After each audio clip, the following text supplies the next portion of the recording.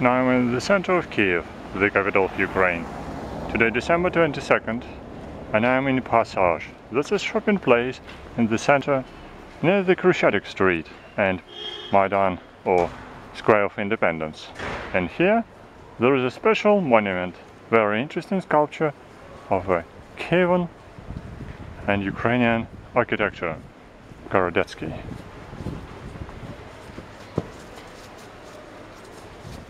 You see, his sculpture is quite interesting and nicely done, yes. He's sitting near the table and chair, he's sipping coffee. Now it's snowing, but he's smiling. He was a rich man. He was architect and creator of several buildings in Kiev and in other cities, in Europe, in Iran. And actually he was originally Polish.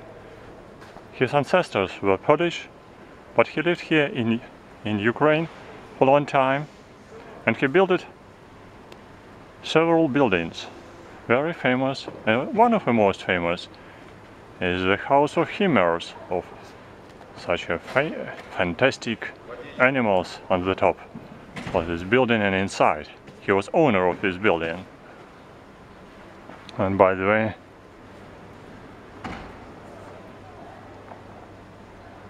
he was a hunter. Actually, he was such interesting person. He wrote a book about his adventures in Africa. Hunting in Africa. It's a book actually on the table. Now this book was republished, and it's possible to buy it, but it costed €300. And that's it.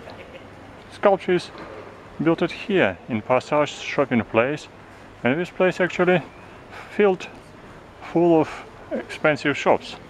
He looks like dandy. Yes, a really smart person, rich person who lived in this house of chimeras himself, and later he moved to Europe and then to Iran, where he spent his last years and days.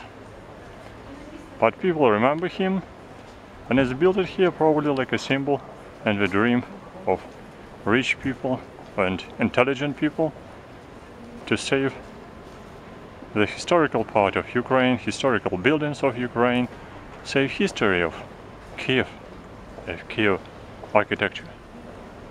So this so prominent, interesting and smart architecture, Gorodetskiy.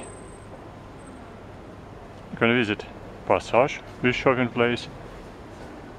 Enjoy shopping here, maybe in these expensive shops, and you can see on your own eyes this sculpture of Gorodetskiy here in Passage, in the center of Kiev, in Ukraine. Kiev, capital of Ukraine. Good luck, and see you soon in other videos.